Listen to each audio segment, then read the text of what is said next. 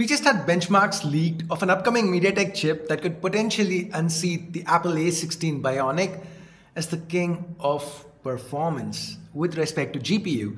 Now guys, typically GPU has always been a sore spot for Mediatek. They've not been able to do better compared to Qualcomm's Adreno chips, let alone Apple's Bionic chips.